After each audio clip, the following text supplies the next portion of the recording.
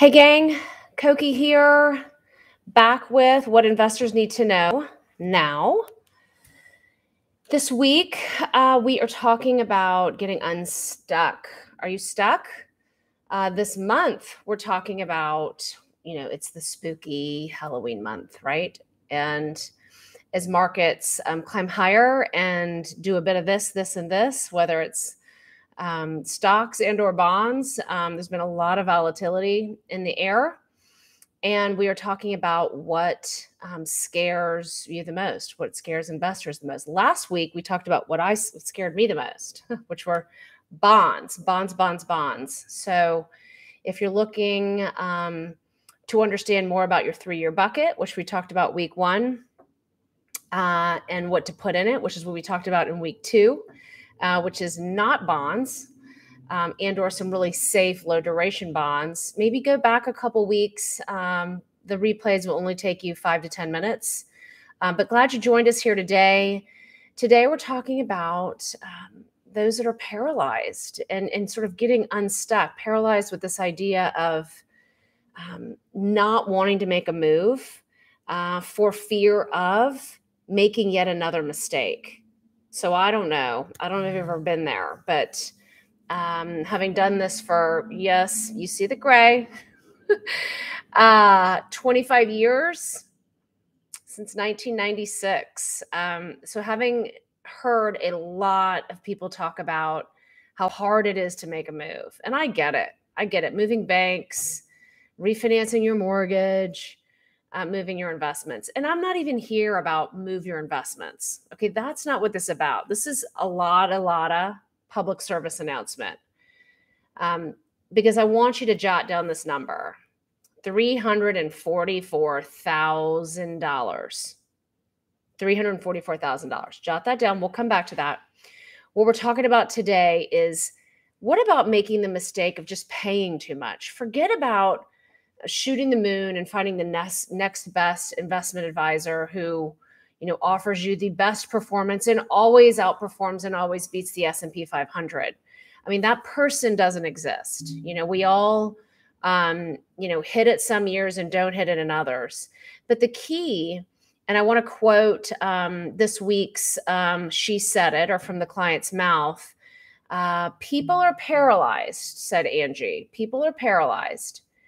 In quotes, I trusted you. That's why I got unstuck and moved my assets. That is a quote from Angie in Georgia. Now, I want to say this, full transparency. Angie has known me for, gosh, I think maybe going on 6, maybe 7 years. Angie does some writing for us here at AlphaVest and at Perfect Day. So Angie and I have gotten to know one another over the years. So that trust came easily, and I wanted, not easily, but I've earned it over the years. So it's a little different if you're thinking, I don't know about my investment portfolio. It's not performing very well. And I have the sense that, yes, I am paying too much in fees.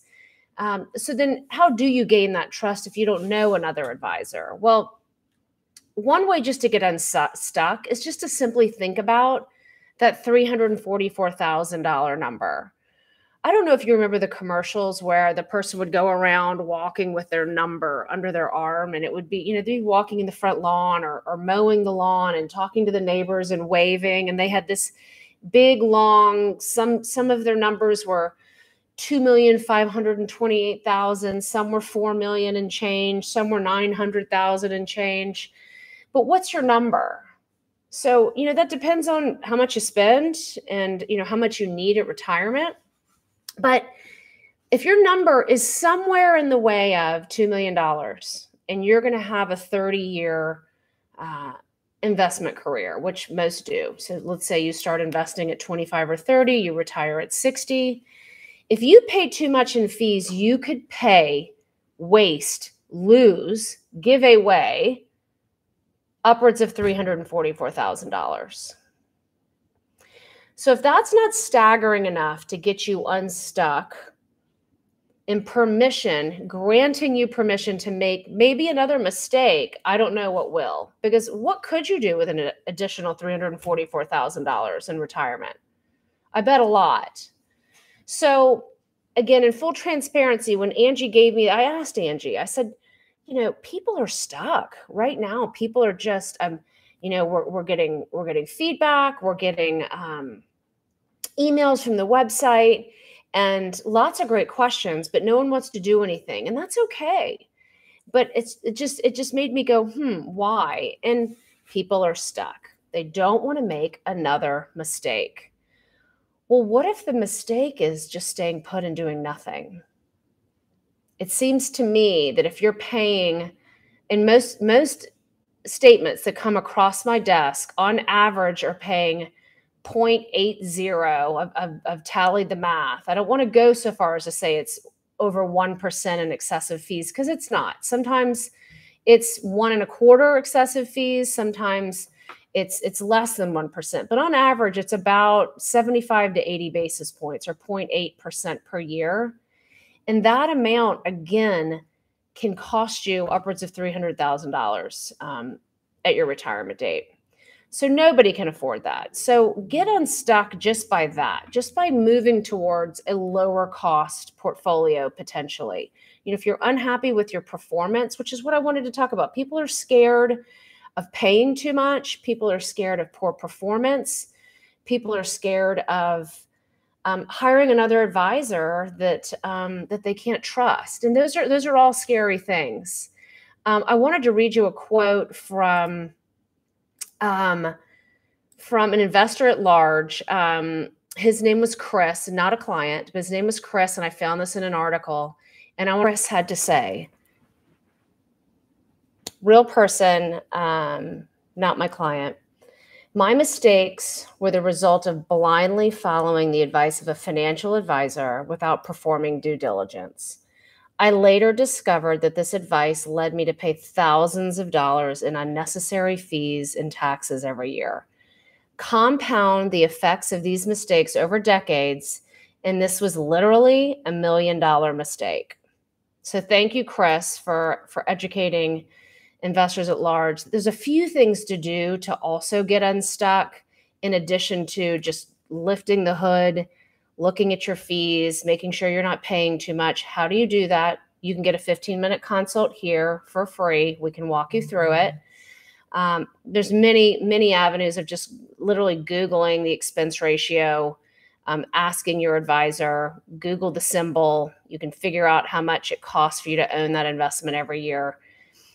By the way, as you're evaluating fees, you need to know that typically there are up to 8, that's correct, 8 fees that you could be being charged within your investment portfolio, up to 8 fees. So you need to look into that.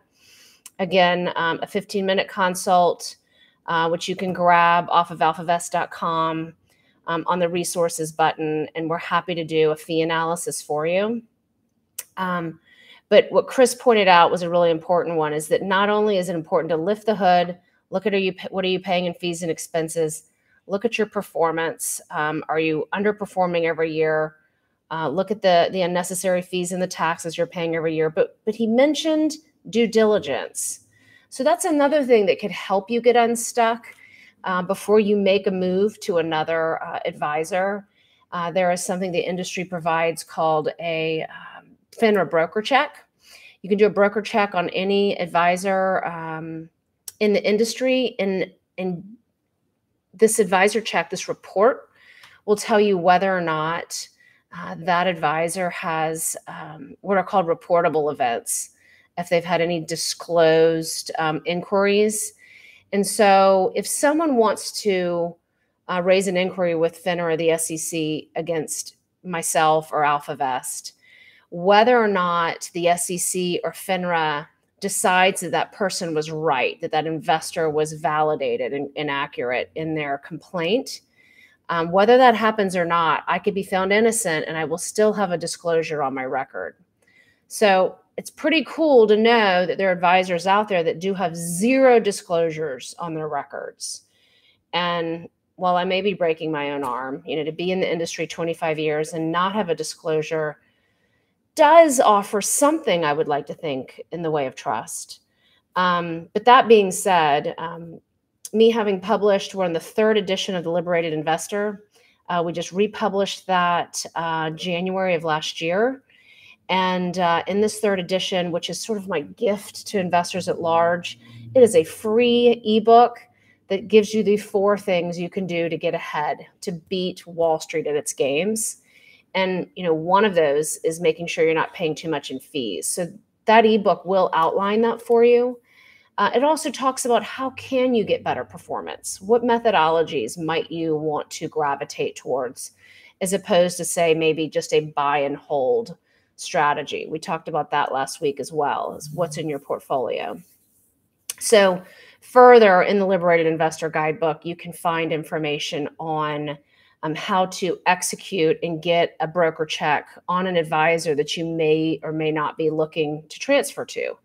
Or to help you manage your assets. You may want to do a broker check on your existing advisor. So, with that being said, there are some tools you can do to get unstuck.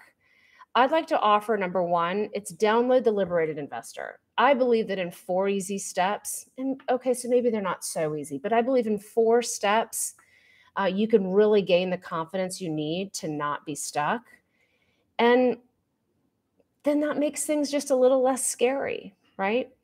So with that, I'm hoping that this quick snippet of what investors need to know now is important, because there are people out there who are feeling like they want to make a move, who are a little worried about potential future of the economy, the stock market. And it all starts with just doing an examination. You might be in the right place. And so take a look at your fees, take a look at the performance, and take a look at your broker's record, and get that confidence that you need to either stay put or to make a move.